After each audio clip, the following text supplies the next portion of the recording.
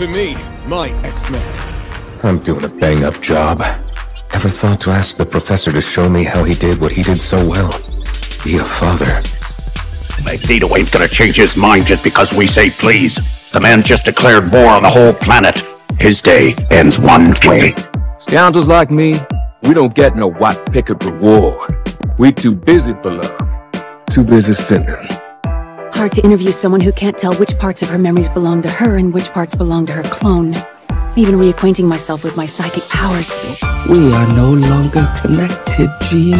And now we walk in two very different worlds. Whose charitable idea was it to let a human be on the council?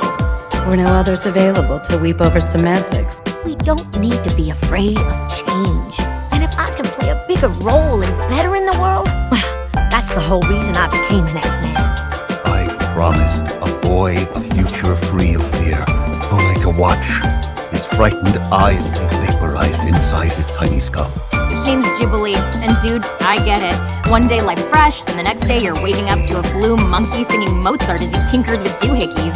Perhaps the professor's vision for the future was too nearsighted, and begging for your tolerance was our first mistake.